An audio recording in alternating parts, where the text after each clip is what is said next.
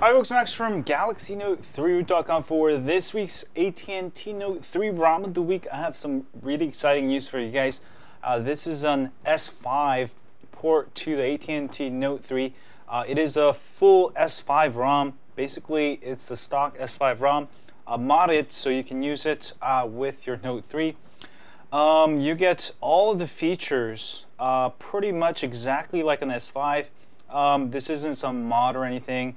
And the actually download booster actually works. You can see up here that it's working. And let's actually go ahead and download. You'll see 4G along with that. That means it's fully working. Let me go ahead and show you that feature first.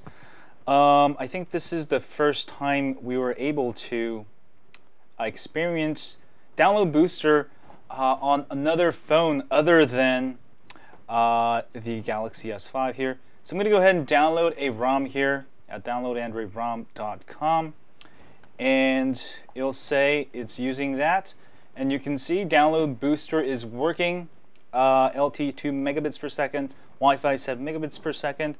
I'm going to obviously cancel this right now because it's going to probably take up a lot of my bandwidth on AT&T. There we go. You get everything S5 as you can see here. And your S Pen also works, which is good. The developer actually put the S Pen functionality back in there, so you get Air Command, multi-window, everything that you're expected to work on the Note 3. It works along with the S5 features. The only thing that won't work is any sensor. I think there's one sensor that works that's on the S5, that's not on the Note 3. Other than that, everything works pretty well.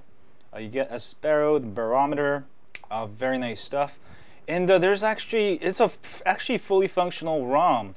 Let me turn off my download booster here. And also let me show you, now the button with the menu, just like the S5, you'll get the recent panel.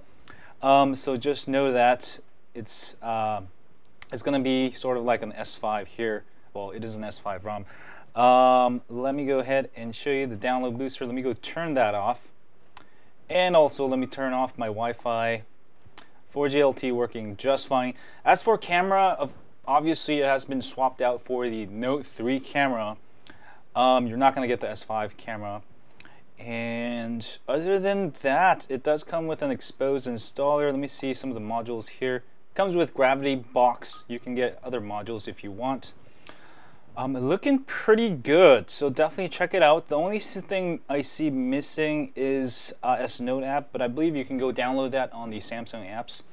Looking very good. If you want to experience like the full S5 on your Note 3 along with the download booster, and I'm sure there's other features that you'll be able to experience, definitely check out this ROM. I know AT&T sucks because they have the locked bootloader with KitKat, you know, which sucks, but if you have SafeStrap, you can go ahead and try this, and I think this is the best ported version I've seen. And there's actually a port version for X-Note ROM for the N9005, sorry, SMN9005, the international version. I should have an overview of that soon, shortly after I try it out. That one should have download booster also working out of the box. So check it out. Great, exciting news if you have an AT&T Note 3. And since it's been ported to the AT&T Note 3, it should be coming to other ROMs soon. And this is great. Download booster actually doesn't work on the AT&T Galaxy S5 because AT&T actually disabled it, but it's actually working on my Note 3. So this might be actually the world's first ROM that enables download booster on the AT&T network. How cool is that? Anyway, thanks guys for watching this video. As always, if you have a Note 3, don't forget to subscribe to my email list at galaxynote3root.com.